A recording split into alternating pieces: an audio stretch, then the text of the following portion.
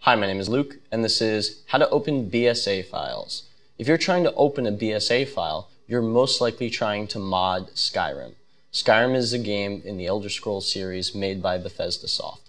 The .bsa files are ones associated with modded games for them. If you're running an archive or mod manager like Nexus Mod, simply point Nexus Mod to the BSA file to install or run the BSA. However, if you're going to manually manage mods the way I would, what you're going to want to do is navigate to the directory, the data directory for Skyrim. As you can see from the bar at the top, this is the installation location for your BSA files. There's no need to open them. All you simply have to do is copy and paste them into this directory. For me, that's located in Program Files, Steam, Steam Apps, Common, Skyrim, and then Data. As you can see here, I have a few different mods relating to Skyrim that are .bsas. And that's it.